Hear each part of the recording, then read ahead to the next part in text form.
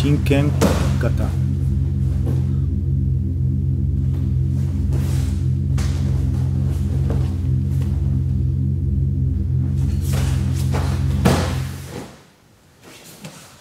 Opponent grabs.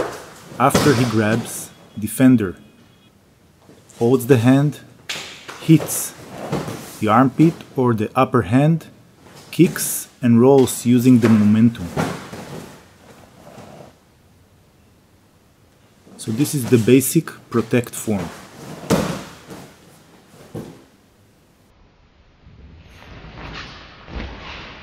Make sure the hand is there. Hit the jakotsu or jakin, kyusho, kick and roll backwards.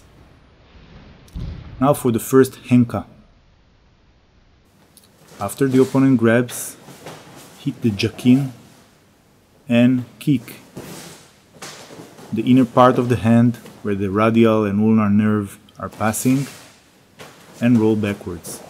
So this is more difficult and demands more precision. Wait for the opponent to grab, hit the hand, kick the hand again and roll backwards.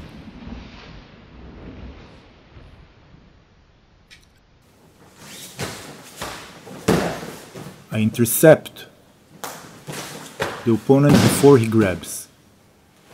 So this demands better timing and is more advanced henka or variation. Again, hit the hand, the jakin or the jakotsu kyusho to paralyze the hand and then kick at the shinchu, heart center.